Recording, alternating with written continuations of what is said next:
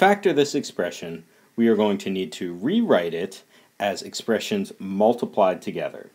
So normally that's going to work out as two binomials in parentheses multiplied together, which are equivalent to the original. To do that, I'm going to look at the constant term, in this case 4, and I want to find factors of 4 which are going to add up to 5. So factors of 4, it could be 2 times 2 or 4 and 1. Of course, the 4 and 1 are going to be the ones that add up to 5. Then using these factors, I can now rewrite as two binomials multiplied together in the following way.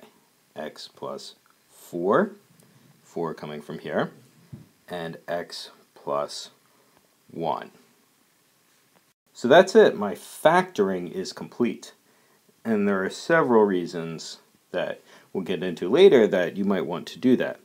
But let me just leave by showing you why it works. FOIL, or multiply these together, my first terms, first times first, is going to be x squared. Then I get x times 1, or simply x. Then 4 times x is a 4x. Remember, the 4 and the 1 added up to the 5. And here we have a 1 and a 4 that add up to the 5x, which is in the original.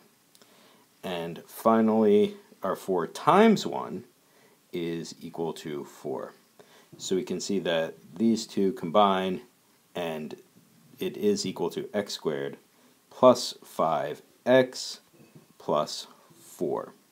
So again, the answer in factored form is this. This is just showing you why it works. Thank you.